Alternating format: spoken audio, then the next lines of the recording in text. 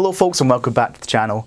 Sorry it's been a couple weeks since the last upload. My laptop charger broke, so I've basically had no means to record anything in terms of drum mics or anything. So it's been a bit of a frustrating time, but we're back up and running, so we're all good. So in today's lesson, what I've got for you is a great exercise for developing speed and control with your hands.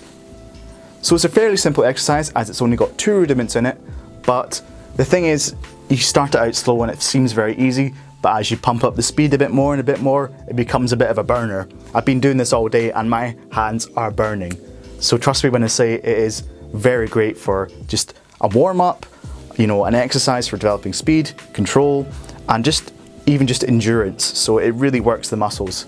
The nice thing about this exercise, as usual, is I love symmetry. So you're going to be working your right hand lead and also your left hand lead equally, which is great. I think that's one of the most important things you can do as a drummer. So again, symmetry for both hands is going to be covered in this little exercise. So let's just dive into what this exercise is. So like I said, this exercise only contains 2 rudiments. You've got a paradiddle-diddle and you've got a paradiddle. That's it, it's very simple. So what we're actually going to be playing in this exercise is just 2 paradiddle-diddles. So right, left, right, left, right, left, left. And then finishing off the bar of 16th notes with a paradiddle. So right, left, right. So the accents are just on the start of every rudiment. So because the paradiddle-diddle is a phrase of 6, it's going to sound like an accent of 1E and a 2E and a 3E and a 4E and a 1E and a 2E and a 3E and a paradiddle 1. The weird thing about this exercise though is because you're landing on that paradiddle, so you're going right, left, right for the last semiquavers of the bar, you're actually going to start leading with the left hand for the second bar of the exercise.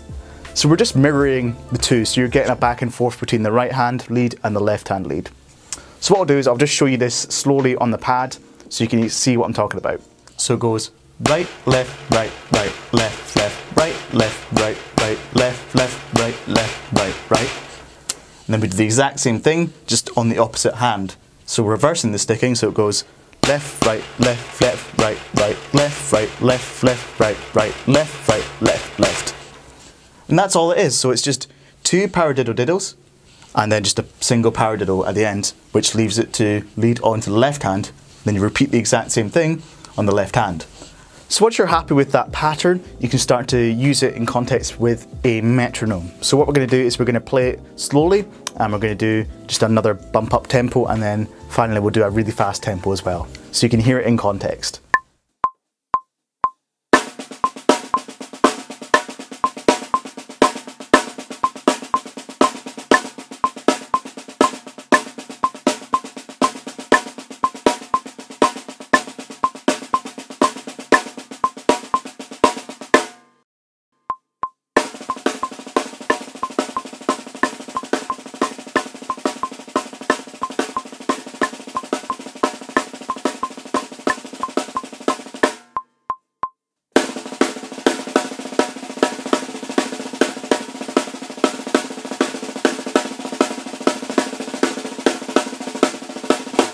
Now if you're finding this difficult, don't worry, because leading with that left hand is quite difficult to begin with. And this is what this exercise is actually trying to build, is try to build that left hand strength and endurance and bring it up to equal strength with your right hand. Because basically you're going to be able to play this exercise only as fast as your left hand can go.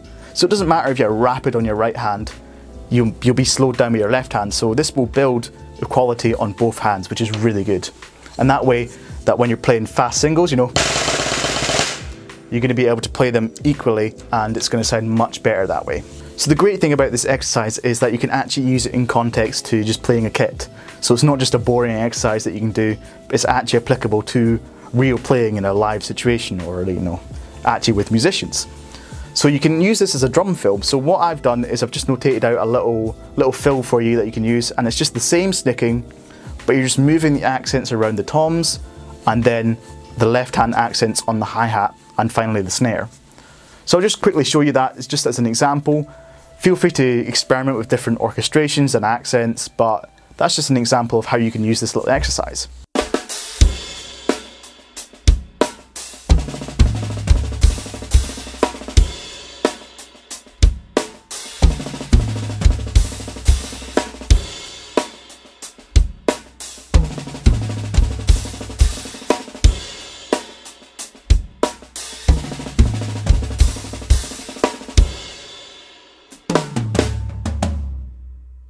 Okay, so that just about wraps up the video. I hope you enjoyed this little exercise, and I promise you, if you do this 10 minutes a day, you'll see your hands become really strong and really controlled and really fast. So I implore you to try it out and have some fun with it. So I'll see you in the next lesson, and take care.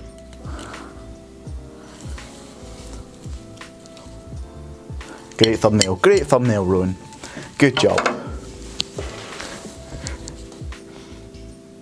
Hey folks, and welcome back to the channel.